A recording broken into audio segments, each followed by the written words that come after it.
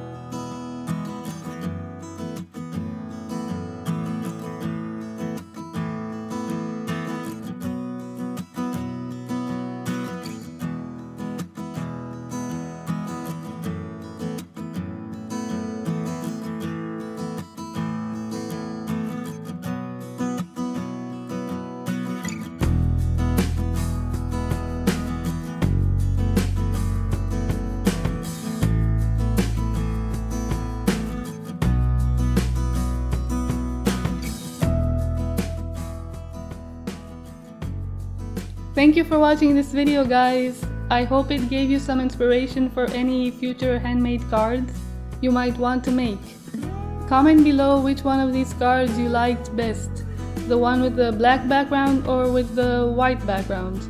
And of course, if you enjoyed this video and would like to see more quilling related videos, do subscribe if you haven't already and share this video with others. See you in my next one!